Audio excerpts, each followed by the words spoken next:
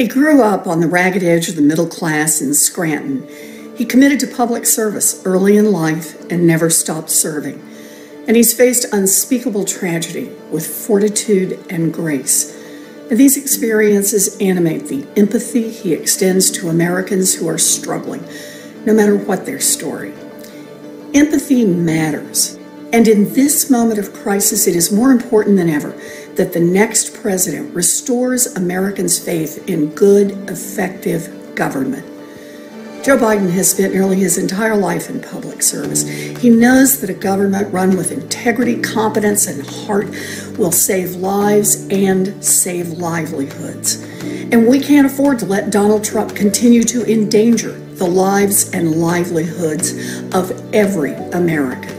And that's why I'm proud to endorse Joe Biden as President of the United States. Pick me, Joe! Pick me! Please, pick me as your running mate! Nobody else will pander to you as much as I'm doing right now with this commercial. Begging you to pick me as your running mate. Please, Joe, pick me! I've seen the Vice President help a community heal.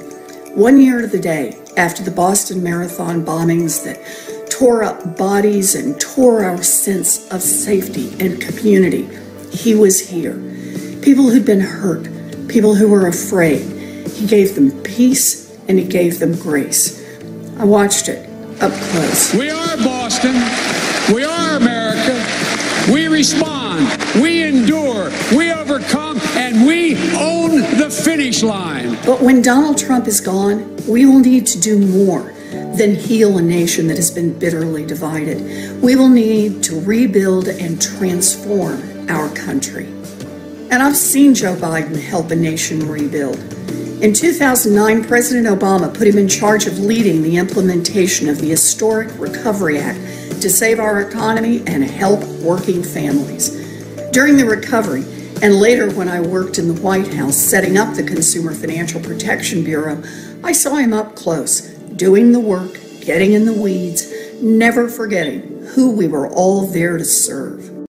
Joe Biden is the kindest, warmest, most wonderful human being I have ever known in my life. So please, Joe, pick me! Pick me! I don't want to go back to the Senate. I want to be up there. Please, pick me!